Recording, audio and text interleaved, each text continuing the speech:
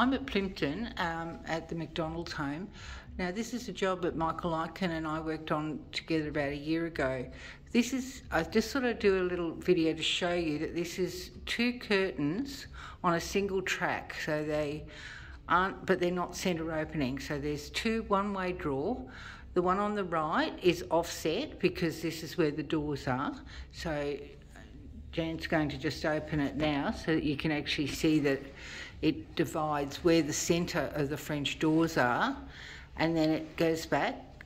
Of course, it's a stackless heading, so as you can see, so it's stacking underneath the track and quite neatly.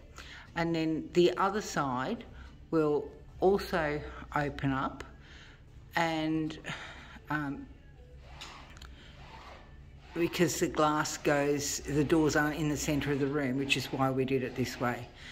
So it keeps their nice outlook, all the natural sun, but of a night time they can close it over and it's beautiful and toasty. Okay, thanks.